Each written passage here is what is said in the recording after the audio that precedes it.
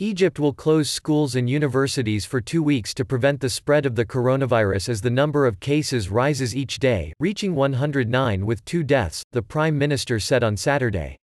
The suspension of classes from Sunday follows previously announced measures including the cancellation of large public gatherings, restrictions on the time allocated for mass prayers and the halting of local football league matches for 2 weeks. Because we found that the numbers have started rising as of late, we decided to take such precautionary measures from this point in time to prevent the rapid spread that happened in other countries that delayed these kinds of decisions. Prime Minister Mustafa Madbouli told a news conference as he announced the temporary closure of schools and universities. Egypt has also taken measures aimed at reassuring tourists that it is safe to visit the country after passengers contracted the coronavirus on a Nile River cruise ship.